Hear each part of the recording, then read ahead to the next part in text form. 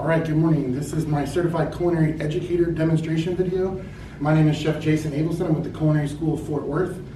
Today's class we're going to be covering is Knife Skills and Fabrication Review. And the next class following this one will be Meat Cookery. All right, so in any demonstration, one thing you want to make sure of is that you get your station set up correctly. So first and foremost, just want to take a few moments to show you. We have our sanitizer that's already been tested with our test strips between 50 and 100 parts per million. Over here we have our detergent. We'll keep those under our station. No need to clutter our top. But what we are going to do before we do anything else is grab our sanitizer rag and just give the station a good once over, right? You want to believe that the last shift cleaned it perfectly, but the only way to make sure that you're nice and sanitary is to wipe down your station before you begin. Okay, nice clean sanitary surface. All right. Now, a couple other things that we can't see that are under here are our refuse containers. So we have food refuse and non-food refuse. The reason we do that is because here at the Culinary School of Fort Worth, and really as the principal of any kitchen in operation, we use some of our scraps to go into stocks and other dishes, and we also use our food refuse. A lot of our plant refuse goes to compost at the local area food bank's garden. So we compost that every day and take it down there. All right, so just continuing the station setup, a couple things we're going to do here. We're setting up for chicken fabrication, okay? Gloves, disposable rags, our knife kit, okay, what we're going to be using for today. Now I want to show you what we've got here, and then I'm going to move it down below because, again, there's no reason to have it on your top. So we have our small paring knife for making the small cuts like the wishbone. We have our boning knife, which we'll be using primarily, and of course our chef's knife, your multi-purpose knife for everything else you need to do in the kitchen. All right, cutting boards. So if you haven't seen them before, colored cutting boards. They ensure that you are using the correct cutting board for the correct application. So yellow cutting board for poultry ensures that each and every time this is used, when I use it and whoever uses it after me, we know that it's used for poultry. Just one continued defense against cross-contamination. Okay? In our board setup, when we put down this napkin a little bit damp, what we're preventing is that when you have your cutting board on a stainless steel surface like this, it tends to slip, right? But we don't want that. We want a nice, non-slip cutting surface, okay? So, whenever we're working with poultry, we're trying to be careful with pathogens and bacteria and ensure that we don't get those juices anywhere, that we act in a sanitary fashion in each way that we handle it. Really quickly, Max, what is the bacteria that we're trying to stay clean from? What is that called? Salmonella, Chef. Salmonella, absolutely. So one thing we know for sure that will get people sick is salmonella, so we want to avoid any cross-contamination and want to stay sanitized at all times. The chicken I'm going to be using is something we ordered through our bulk ordering guide. It's called a wog. That's a chicken without guts. So we won't be pulling out any Thanksgiving surprises here. I'm going to go ahead and grab and bring my boning knife up because that's the knife I'll be using. Really quickly, you'll notice is that what I'm using up here stays up here, and that my clean and sanitary equipment either stays below me or on my rack. There won't be anything up here that I'm not using. Okay? All right, so grabbing our wog. If you didn't see me reach all the way down there, even on my rack, I want to maintain proper food storage. So up here I have my vegetables. Just below that I have my terrace major or my beef, which I'll be using here shortly. And then on the very bottom where I grabbed this was my chicken, right? We don't want to have any cross-contamination where the chicken can drip down onto anything else, right? Because chicken is cooked to the highest temperature, right? So you can always ensure that's always cooked out. All right, we're going to move our wog to the cutting board, and then what we're going to do is we're going to move this up front to hold our chicken parts. You'll notice that we have ice in here, right? So the reason we have ice is because time temperature abuse, right? We want to make sure that we are keeping our chicken nice and cold. Okay, so what I'm going to do is I'll move it just to the right, just a little bit so we can see the chicken. First and foremost, before we even cut into it, we want to take one of our disposable rags, okay, and we want to really pat the chicken down dry, okay? Get rid of any of that, sort of moisture that happened while it was in storage, any of the continued that happened after. And you even want to kind of just reach in this cavity, give it a quick little tug, because all that'll leak out while you're moving the chicken around. Taking this, put it into our non-food refuse, okay, and then we'll get started. All right, anatomy of a chicken. If you understand the anatomy of a chicken, sometimes it's much easier to understand the goal of where you're trying to go. So we have the legs and the thighs down here, wings, arms here like a chicken, and then we have the breasts, okay? So, first and foremost, the first cut we're gonna make is right here. And what we're gonna do is we're gonna very deliberately choose where we cut here, okay? We wanna choose a little bit closer to the leg, because what we wanna do is we're gonna turn these into skin on airline breast for tomorrow's class, okay? And so because we want the skin on the breast, we're gonna cut a little bit closer to the thigh here, okay? There we go.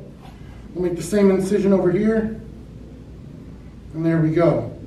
Okay? You'll notice that just with a slight bit of pressure, right? Very sharp knife. Being safe with a knife is not only about holding it correctly, it's additionally about ensuring that you have a sharp knife, because a dull knife tends to be an unsafe knife. Okay? So, right in here, what we're going to do is, on the back side is this oyster, okay, and in the French they call this solely-less, and what that means is only an idiot would leave this behind, because it's a very tender cut of meat. So what I'm going to do with my knife is I'm going to come in here and I'm going to go right into that cavity to cut out that oyster, okay, and then right along the bottom here all the way out until we have our first quarter, okay, putting that on ice right away. And we're simply going to do the same thing on the other side, lifting up, letting the gravity of the chicken cut down, looking for that oyster right here on the back, cutting in with the oyster, and then out through the quarter. Okay, we now have our 2 quarters. All right, flipping it over. Now we have a little bit of maintenance work to do, okay? First thing we want to do is go ahead and cut off our wing tips, okay? Great for stocks. Definitely want to get all of the chicken bone flavor you can get in your stocks. So the wing tips are great for that, and they'll go along with our carcass in that manner. Okay, next we have our arms, and these arms are broken into 2 segments, just like a human arm. So up here we have our beefy shoulder, which we call our drum, and out here we have our wing flat, which is essentially the forearm. Okay, so what we're going to do is here we're just going to cut the skin ever so slightly, just enough to expose the tendon. Okay, and we're just going to find that spot right in the middle and cut down. Okay, and there's our first wing flat. Doing the same thing on the other side. Cutting down with the chicken, finding where the cartilage is, and cutting down. All right. So now what we have left on the carcass are our 2 breasts and our 2 drums. Okay. So what we're going to do is here, right along the top here is the keel bone. So we're going to cut right along the top here, right along that breastbone. And what I usually do is I'll feel for where the bone's at and figure out which side I landed on. Okay, and then just continue working with that side. Okay, so we're just going to keep cutting down the rib cage here. Okay,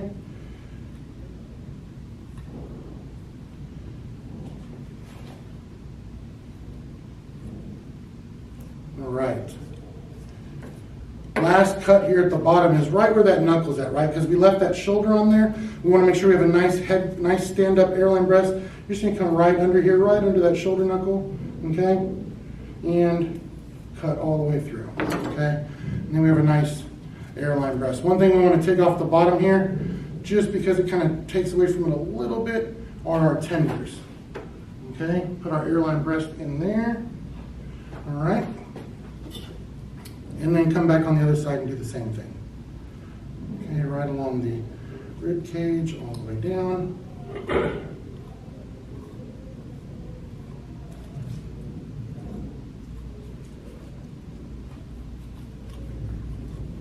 All right, just making sure we get under that knuckle. And again, another airline breast with skin on. Okay. All right, so what are we gonna do with this carcass? We have a little bit of meat left on the carcass. We can definitely see right up against the rib cage here. What we're going to do is we're going to prepare this for stock. Okay, and what I want to do is I'm going to take my gloves off really quickly, because what I want to do is put these in my non-food refuge and reach down here and grab my chef's knife. And why am I doing that? Because a little more heavier tang, and should enable us to cut through the carcass a little bit easier. And we do want to cut through that. Why? Because inside of those bones, inside of the rib cage and all that is all that delicious marrow and fat and chicken flavor. And so we just want to make sure we incorporate all of that. Okay? So, get some new set of gloves on. All right. Taking our chef's knife right along the back here, we're just going to cut right down the middle. Once we have a nice incision, just push down. Okay? And then just as you can see there, all the cartilage opened up. That's going to be great for our stock. We'll put that right on top of our wingtips. All right. So we fabricated our chicken. Josh, if I'm in a hurry, right, and I really just want to get this cooked, can I just wipe down my station and just keep going to the next task? No, Chef, you need to clean and then sanitize your whole station. Absolutely, absolutely. So, what we're going to do is, we're going to bring back our lid from down here. We still have our chicken on ice before we take it to the reach-in. And we're going to put that back down there for storage for later. Now, really quickly, while I'm cleaning up, what I want to talk about is how you should clean up, okay? So again, using these disposable napkins to get some of the debris off of your knives, okay? Some of those chicken debris, okay? And then just giving your cutting board just a quick once over, just trying to get all that excess juice and bits up. And this is just called cleaning. This is just cleaning. The difference, what we want to make a distinction about here is that cleaning is to remove debris from the surface, right? But to sanitize is to remove any of the pathogens or bacteria that may still be around after the fact. All right, so really quickly before I move on, what I'm going to do is I'm going to sanitize both of my knives, okay, and move those down to my sanitary area. And while I'm wiping down this table and the cutting board, I want to talk about what you're going to do with the chicken we just fabricated tomorrow. So, you have 2 breasts, okay? And tomorrow you will be doing 1 sear and 1 grill on those breasts. Okay, make sure you're writing this down so that you're prepared for tomorrow's class. Okay, your 2 wing flats will be deep fried. Your 2 legs will be roasted. And just move this down below here. And your 2 legs will be roasted and your 2 thighs will be braised. Okay? And when we talk about why we cook the different parts of the chicken different ways, what we're really referring to is that muscle inside the chicken, right? Why would we cook a breast different than we cook a leg, right? And it's just that leg does most of the work, right? And the breast tends to be that tender white meat. And so how you prepare them in the kitchen tends to be different based on how the muscle was used on the animal. Okay, so now that we've got a nice, clean, sanitized station, okay, what I want to do really quickly is wash my hands before I put on the next set of gloves. Okay, so I'm going to go step offline really quick, wash my hands, and we'll be right back to do the beef portion. All right, back from washing our hands, and now we want to get our station set again. So we got a nice, clean, sanitary station. Grabbing one of our disposable wipes, grabbing some of a little bit of our sanitizer water down here. All right. So what do we have next? Beef fabrication. Okay. So again, laying out our paper towel, grabbing our red cutting board because we're cutting raw meats, red meats. Okay. Again, just a defense against cross-contamination. If I clean and sanitize that board, you know, it's clean and sanitary and technically could be multi-purpose, but we're just trying to keep as many barriers against cross-contamination up as we can. All right, so just above my chicken on my storage here is my Terrace Major. Okay, I'm going to grab my boning knife down here for my sanitary knife tray. Okay, all right. Move that to our cutting board. Same process as before. Go back and grab claw. Okay, just want a nice dry butcher surface. Okay, Get all that excess liquid off of there, and then put that in our refuge. Okay?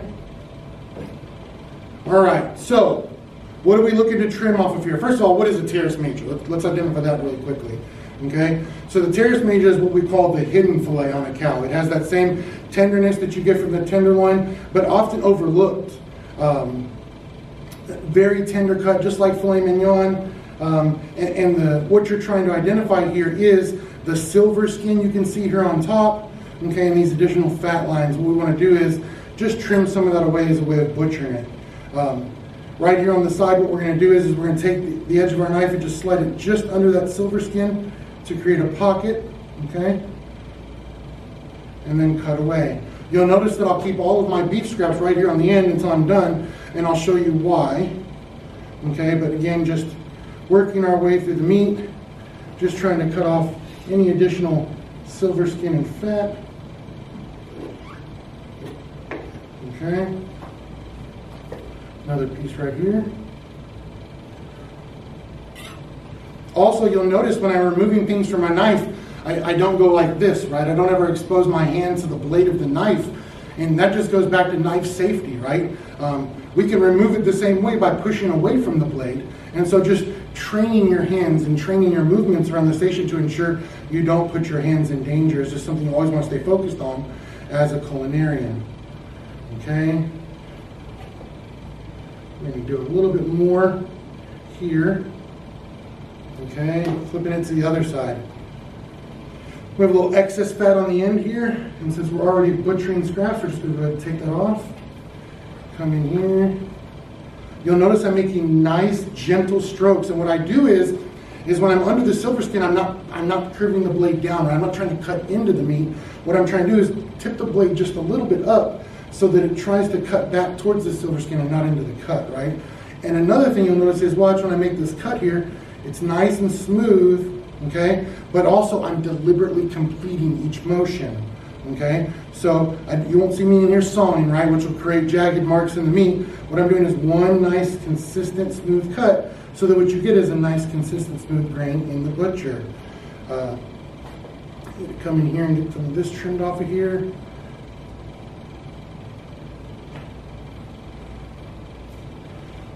So we got a big pocket of fat here. All right.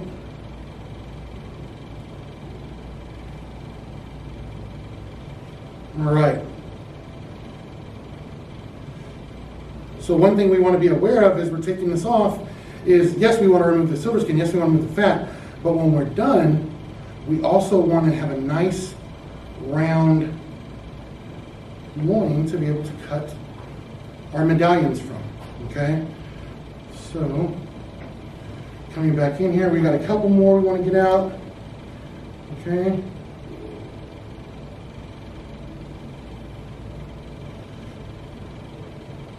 Now, if you talk to most butchers, especially most culinarians that have been in the kitchen, as picky as you want to be, as attention to detail, as perfection as you want to be, you could continue to go through here and try to get every tiny little bit of silver skin off of here, every little tiny bit of grains, fat, extra. What you really want to do is get those really disturbing pockets out of there so that you can get a nice, good fillet out of it. Okay? So I'm going to grab one of my disposables really quickly. Okay? What I want to do is I just want to get these, there's a scrap there, and I want to get these bits off my knife before we go in and make our medallions. Now, when choosing how to cut your medallions, you want to be thinking about your portions. Okay? So we already know that if we want nice, even portions for this fillet, these two tips are not going to be even portions, right? By their very nature, they're going to be skinny up to that point. So what we want to do is look across our meat here and decide right about here is where it's a nice, even all the way across. Okay, so what we're going to do is come in with our knife, nice quick cut, okay?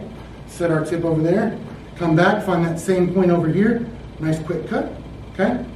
And there are our two tips, and we'll talk about those in just a few seconds. Now, here's our nice, even, squared off and butchered fillet, okay? Now, I've already decided that for tomorrow's class, we're going to do 3 medallions, okay? So you'll sear those medallions, and then you'll butter baste them. So what I want to do is, I want to look visually and decide where I think 1/3 of this meat is, okay?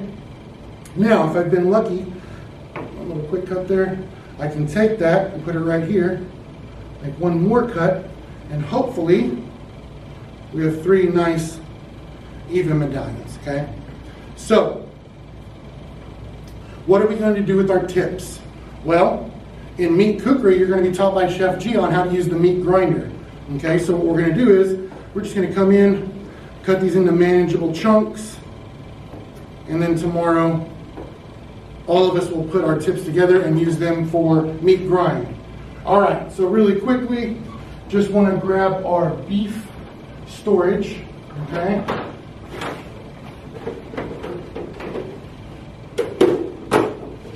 So, before we grab, this is for our scraps and our terrace major, okay? Now, you'll notice, on my containers, before I even move them into the walk-in, I've already done my mise en place, right? What does mise en place mean? Everything in its place. So I've already put my labels, right, which have what the ingredient is, my name, the date, the time that I put it in there, and when it should be used by. Why do I do that in advance? Because again, you should be preparing for everything you need to do on station, so you can go through all of your tasks, put everything away, clean up, and move on to the next task. Okay, so I have 2 here. One is for my terrace major medallions for tomorrow, so we'll put those in there. Okay? Then we will put our scraps in here for our grind. Now, you're probably asking yourself, Chef, what are we going to do with this remaining scrap? What can we do to use this? And in the kitchen, you'll find the most common use for these leftover scraps is either A, put it into beef fat and use it for tallow, or B, you can actually throw this into your beef stock along with your roasted bones and mirepoix and get a little more beef flavor into that beef stock by using these scraps, okay? You just want to be careful that you do strain it properly because you never want to see this in the finished product, okay? So, we are going to put this in our food refuse, okay? And really quickly, if you guys haven't noticed already, I have everything on ice over here. So when I take these 2, and we're going to move these over to the reach-in, but before I do, I have a container of ice. And we just want to keep that meat on ice until we move it to the reach-in, right? Time, temperature abuse, we want to keep it out of that temperature danger zone, which is again 41 to 135. All right, we're going to get the chunks off our knife, wipe down our cutting board. Just want to get any ancillary, any debris off of here so that we're able to safely sanitize. Okay, put that into our non-food refuge. Grab our sanitizer rag. All right. Really quickly before we move across, we'll go ahead and sanitize our boning knife again. Okay, and then move that down to our sanitary tray. Wipe down our cutting board. Napkin goes into our non-food refuse and clean it up. All right. All right, and before we move on to the next task, again, I'm going to go wash my hands. All right, and we're back from washing our hands. Time to move on to our vegetable prep for tomorrow. All right, so we have our nice clean sanitary station. We're going to grab one of our disposable towels again, and we're going to grab some of that sanitizer water. Okay. Nice and damp, squeeze it out, move it up top. All right, so the green cutting board for vegetables. Now we've ensured by using colored cutting boards that if we use the, are you okay, sir? Okay. Just making sure. Okay. So when we use the green cutting boards, what we do is create, again, another barrier. We can be ensured that we've only used vegetables here, so this has never seen chicken, this has never seen beef or pork or whatever else. Again, just another barrier to cross-contamination. Okay, so vegetable prep, okay?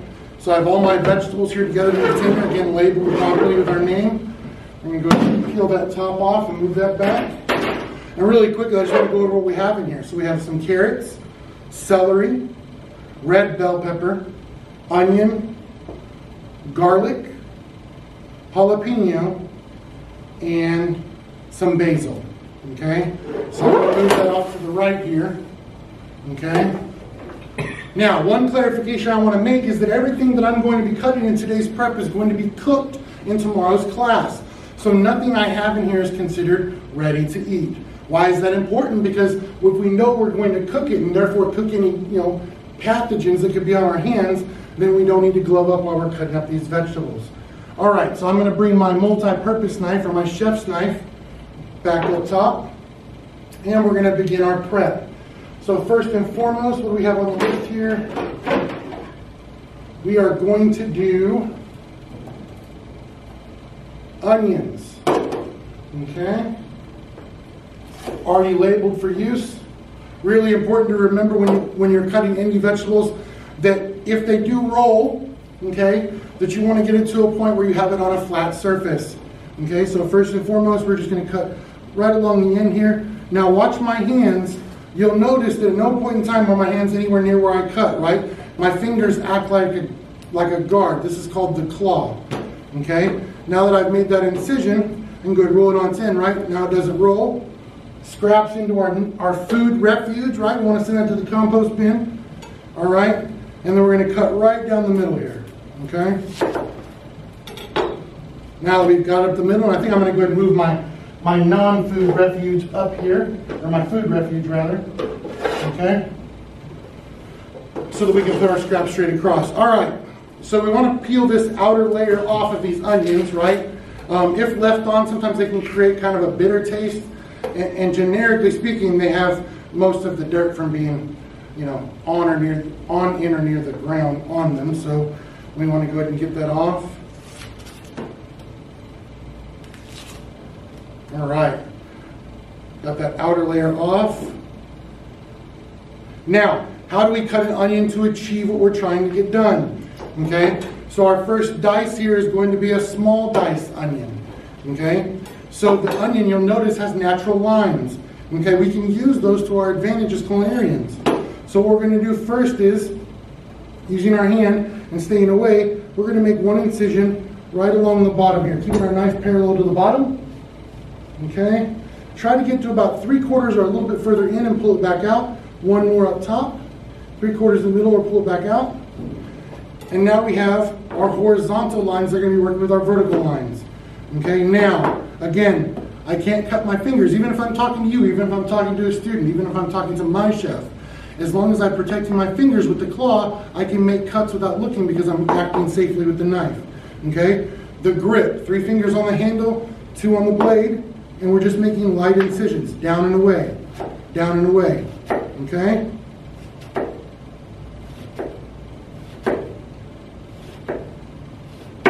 Now, we have all of our dimensions built in. We have the natural lines of the onion, our lines across the top, and our horizontal cuts.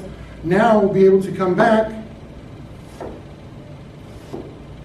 and just cut right along the top here. Okay, and our result, nice small diced onions. Okay.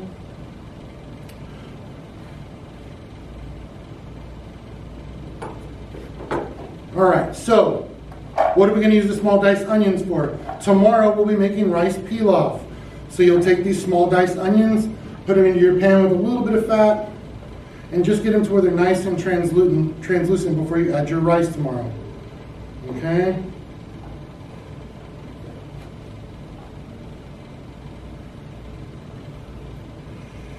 All right, and there's our small dice. It is a cut vegetable, okay, so what I'm going to do is shift this over, and what I'm going to do is go ahead and put this into my ice to stay nice and cool because it is a cut vegetable. Okay, this can be used for our stock presentation here in a few moments.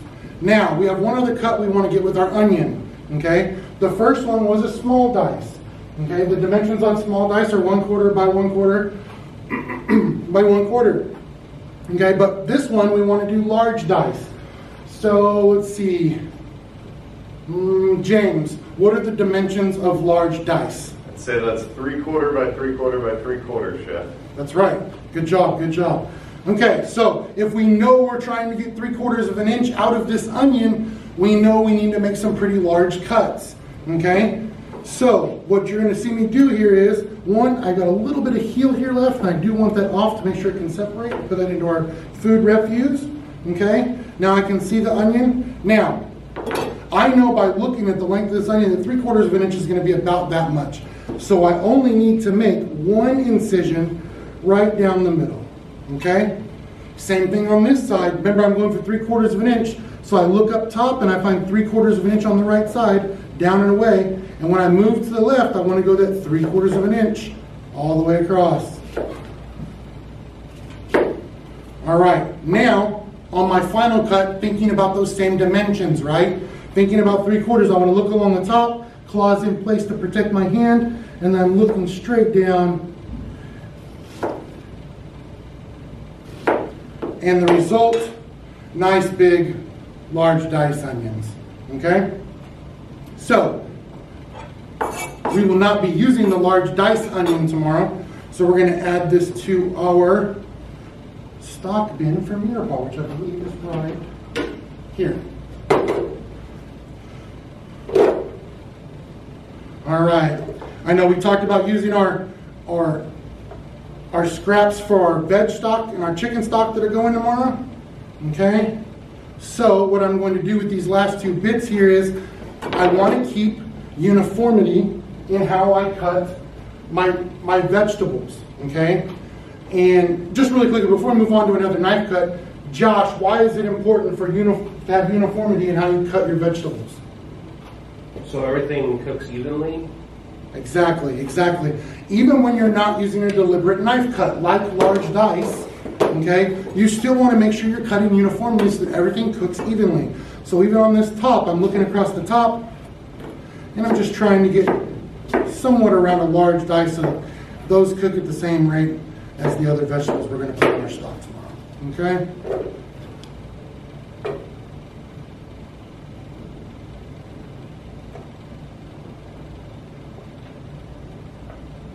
All right, so we're done with our onions. Those go on to the ice scrap, okay? Now, what are the other parts of our mirepoix?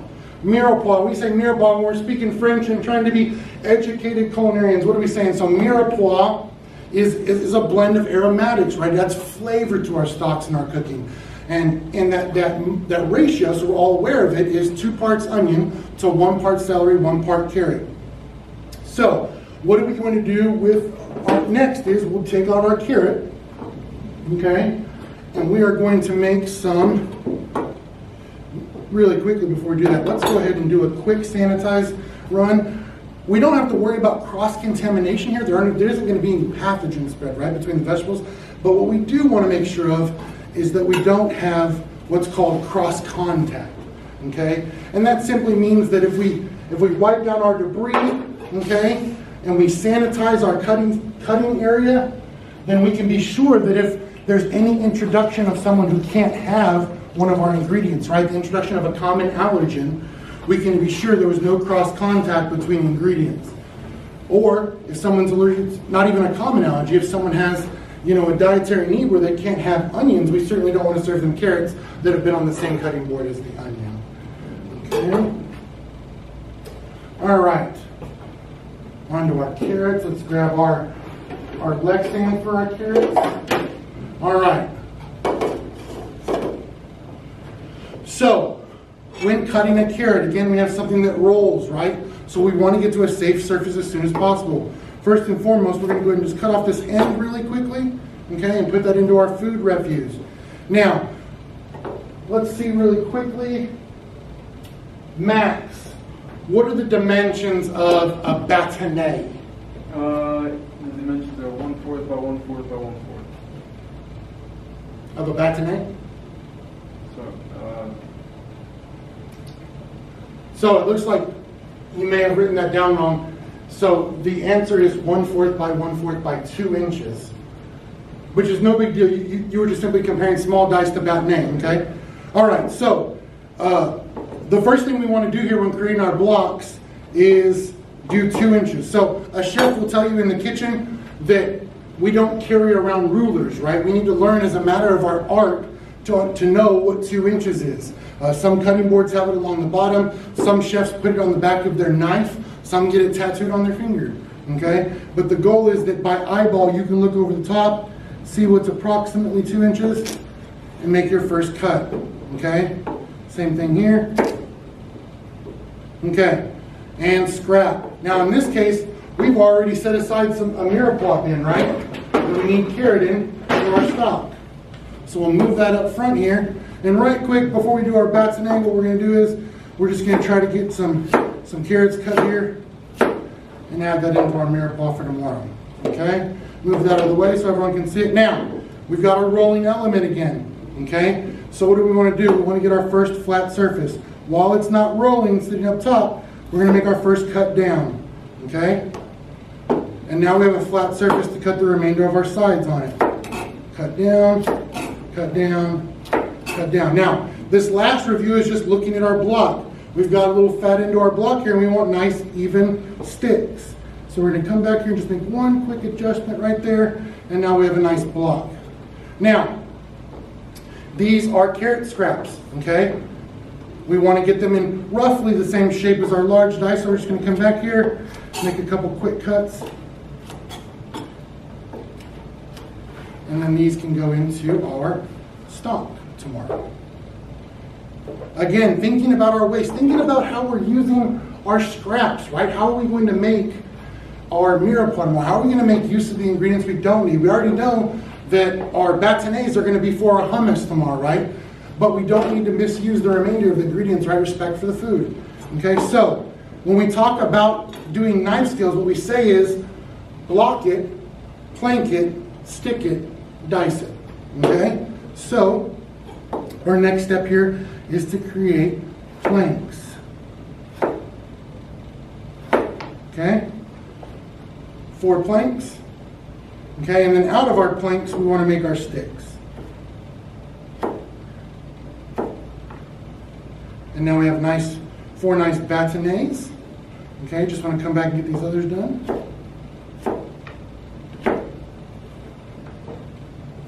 Same thing here. Notice that when I'm cutting, I stay right in my center, right? You don't see me reaching across the cutting board, acting at an angle, leaning down or up, okay? Staying right in the center, so I'm staying right in my course, all right? All right, here's our Lexan for bâtonnet carrots that we'll use for our hummus tomorrow, okay? Now, we will be throwing these in and steaming them just a little bit, okay? We'll go ahead and do the last cut.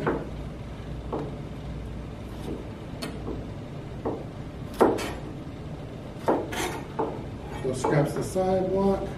Again, just turning these into some form of larger cuts so we can use them as stock tomorrow. Okay. All right. And now back to our block to do bâtonnet one more time. Okay. And, okay. All right, we have our sticks. So, we've got our bâtonnet and we've got the second part of our mirepoix. Just going to move our bâtonnet over here. Okay. We're going to grab one more carrot, cut that end off, put it into our scraps. And for this one, we're just trying to get our ratio right on our mirepoix. Everyone can see we've got about 2 parts onion there. And so what we want to do is we want to come back here and get some large dice in there. Okay. A little bit more.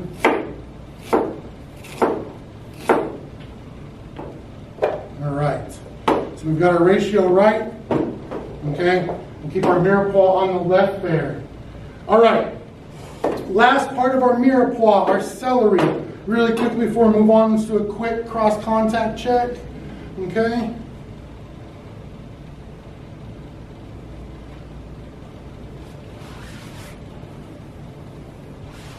All right.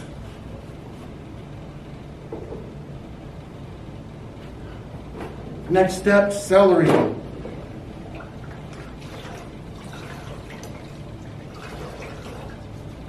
Okay. Any questions so far about mirepoix, celery, vegetable cuts? No? No shot. All right. All right, let's knock out our celery then. All right. So, when you're doing your celery, you're looking at it, right? One thing you want to make sure of is, was it washed properly, right? Can you see visible dirt? Okay? And then, we're only going to need about 2 ribs of this celery, okay? So we'll grab 2 of these outer ribs, and then this can be put back into the region to be used again by another student or passed around the class if someone didn't already grab their celery. Okay, so in looking at our celery, well, what do we want to do is we want to cut off this one end, put it into our veg scrap, and then just looking across the top, again trying to get the dimensions of large dice. Okay, so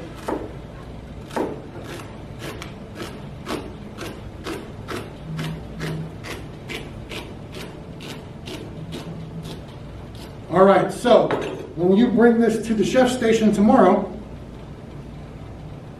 we should see a Lexan that has 2 parts onion, 1 part celery, 1 part carrot for our roasting we're going to be doing tomorrow, or our stocks. We'll probably divide it up within the group a little bit so we use all of it. Okay? All right.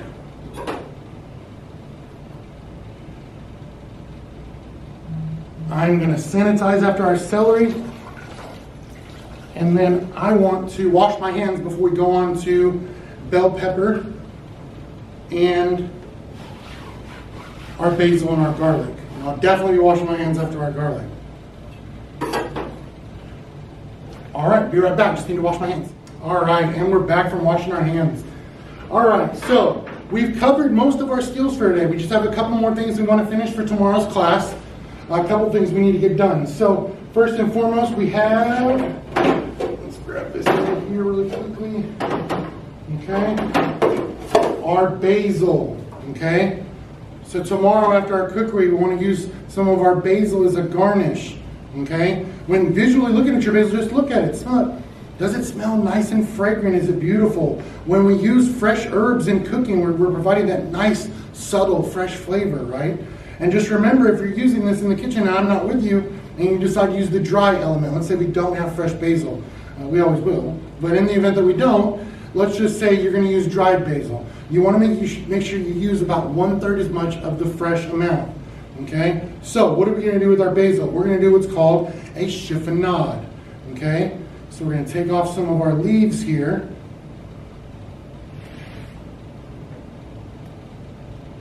We want to get a decent stack, so we're going to go with about 5 leaves. Okay? Put that back into our veg means. We want to take our biggest leaf and put it on bottom. Then what we're going to do is we're just going to stack our leaves right on top of one another.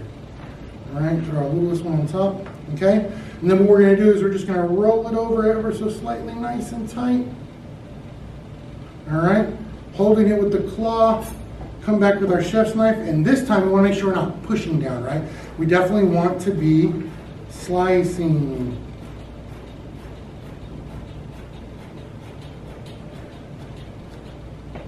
All right, and as a result, what do we get? Nice, beautiful ribbons of basil that you can use for garnish tomorrow.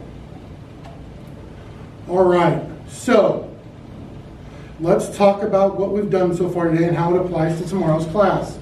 Okay, go ahead and put our basil on ice for now. All right, since we're in summary, we're going to go ahead and put our lid on our vegetable ingredients and clear those off of our station. Okay, we're done with these. We can put these back on our storage. And then, of course, our food and non-food refuge can go right onto our tray. Okay, we'll leave that down below there for now. All right, let's get a quick sanitizing real quick, and then we'll summarize. You're probably asking yourself, Chef, if you're the only one that's going to use this station, why are you so worried about sanitizing it? Because I believe that excellence is a habit, not an act. And what I mean by that is that if you do things the same way over and over again, it becomes a lifestyle. Excellence is a way of doing things. When I got my certification from the ACF, it wasn't just about doing it right one time, it was about doing it right for the rest of my career and showing that I had that skill set. Okay? And so I want to make sure that every time I leave my station, whether it's for demo, or we're in the kitchen cooking together, or we're at a friends and family event, doing a pop-up, or I'm asked by one of my friends to go cook in one of the restaurants, I want to make sure every time someone comes to one of my stations that I have a nice clean work area, everything stays organized, and not just organized, but organized in the right fashion, right? So my vegetables are up here, my beef in the middle, and then my chicken on bottom. Again, just always practicing proper storage and mise en place. Everything's labeled. If the chef walks up, he doesn't want to disrupt my work, right? He wants to see that I'm nice and organized. He can actually come over, pick up one of my license and say, oh yeah, I don't have to ask him about his Brunoise jalapeno. He already has it ready to go. Okay, so let's summarize today's demo just a little bit. Let's start with chicken fat. Okay, so broke down our chicken. We're going to use 2 breasts for 1 grill, 1 sear tomorrow. You'll deliver those to the pass. Remember proper doneness. Okay, Max, what is the minimum internal temperature for chicken? 165. 165, absolutely correct. Okay, wing flats are going to be deep fried. We're going to have some wings tomorrow. We'll make some blue cheese to go with it. Okay, we're going to roast our 2 legs. So we'll take our quarters out. We'll separate the leg and the quarter. Okay, and then we'll use our legs for roasting. Josh, what by definition is roasting? Chef, it's a dry heat technique in the oven. Exactly right. Exactly right. Good job. Okay, now this next one, braising. We're going to braise the 2 thighs. What are we doing there effectively? We're combining what? What 2 methods when we braise? Moist heat and dry heat. Moist heat and dry heat, right? It's a combi method. Okay, so we're going to braise those thighs tomorrow. And then finally, we'll take all of our wing tips, all of our bones and scraps, and we'll throw it in and make a nice, delicious batch of chicken stock, which we'll use to make our sauces later in the week for meat cookery. Okay, beef fab. Want to make sure you get 3 even medallions out of your terrace major. Okay, make sure that you portion it in such a way that when you deliver those 3 medallions to the pass, you can do 3 things. The first one, I should be able to visually look at your beef and want to eat it, right? It should have nice, beautiful caramelization, a nice sear. What is that sear called on meat? Josh? Maillard reaction, absolutely. Okay, I want to see a nice, beautiful sear on the meat. Okay, and then before I ever cut into it, or Chef G, or whoever our evaluator is tomorrow, before we cut into that meat, I'm going to ask you to declare your temperature. Okay, I know you can cook proteins. I've seen you do it in class. What I want to make sure of is that you can cook it to the temperature it should be without peeking, without looking in and seeing whether you got it. Because I can cut into meat, recognize what the temperature is, and come up and tell the chef, hey chef, I got some medium well beef for you today, and I'll be exactly right. But knowing that temperature without cutting into it, because that's real service, right? Real world applications. If you're going to be making steak in a restaurant, you will not be cutting into it, I promise you. The expectation of the chef will be that you can cook that steak to the right temperature and put it on the plate without a single cut in it. Okay? Butter basting. Make sure you don't let your butter get too hot. Let it rest in the crook of the pan. Nice, slow, deliberate movements. Nice foamy butter, right? Get that flavor in there. And then finally, make sure all of our tips are cut up so that we can put them into the grinder. Chef G will show you tomorrow how to use the meat grinder safely.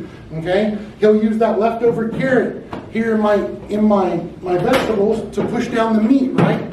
Again, just continuing to use ingredients, maximum use. Okay? And then your vegetables. Make sure you get a small dice done for your rice pilaf. Okay? Make sure you get a good batch of mirepoix for your stocks and for your braising on your chicken thighs. Okay? Now, let's say, for example, we know we have some leftover veg here. Okay? Now, for the purpose of this demonstration, there's actually vegetables left over here for a very specific reason. There'll be times where a recipe has a certain amount where you won't use all of it. But let's say I need to go put this back into the fridge. It's in a container, it has a label, they know when it should be used. But knowing which order food should be used in is super important. Josh, what is FIFO? First in, first out. First in, first out. It means we always use food in the order which it should be used, right? If you use eggs that came in first before your eggs that came in this morning, you'll sure you're always using your ingredients, right? Eliminate waste through proper rotation. All right, I'm just making sure I covered everything that we said we were going to cover today before we head into the kitchen. Let's see, we went over, yep. Okay, really quickly, just want to go over knife cuts. You will have some leftover vegetables. Because we're using them for stock, I want to make sure that uniform, but I do want you to practice some more knife skills. One we didn't talk about today. Max, what is a medium dice? Medium dice is 1/2 inch by 1/2 inch by 1/2 inch. Good job. Okay? Again, if you intend to deliver a knife cut to the pass, say, chef, what I've cut for you today is a medium diced bell pepper or a medium diced onion. Our expectation is that if we hold our ruler up to it, you've gotten really close. right? We know vegetables have natural curvatures. We know that you won't make perfect knife cuts every time, but every time it should be really close and really uniform and demonstrate your skill, okay? Tomorrow, full expectation when we're rotating around the kitchen is, I should not see a rack that doesn't look like this one, okay? Everything should be stored in the appropriate spot. I should not see chicken above beef. I should not see chicken above vegetables, right? When you put your finished product in the reach-in, I don't want to see students that are just taking chicken and putting it anywhere they want in the reach-in. Chicken should be on the bottom, right? Proper storage of ingredients. Proper labeling. If you want to make sure that Shannon, and I'm looking at you, Shannon, that you're not taking Josh's carrots again tomorrow, the only way he can't do that is if there's a clearly labeled Lexan that says Shannon's vegetables do not touch. Okay, so make sure you're using proper labeling. Any other questions for me really quickly? Let's just go ahead and, Josh, question for me. Chef, do you use whole chicken at home? I do. What do you use it for? So for me, I'm a family of 5. Okay, so I do try to be frugal when it comes to our groceries, mostly because I know how to maximize the use of ingredients. So I'll buy whole fryers in a 2-pack from the store, and what I'll do is when I get home, I'll just go ahead and break them down right now. Get the groceries put away, I'll break them down, and on that first day, my teenagers get so excited because I'll go ahead that first day and I'll store the chicken breast for my wife who loves to have chicken breast as part of her meal prep, and then I'll take those thighs and wings and everything and make chicken and dumplings. So I'll take the carcass, make a nice delicious stock, and then I'll take the actual meat, roast it off, and then add it back to that stock, cut up some nice fresh biscuits, toss those in there, free dinner, okay? Max, questions before we close up? So I saw those small medallions that you made. Do restaurants use those by chance?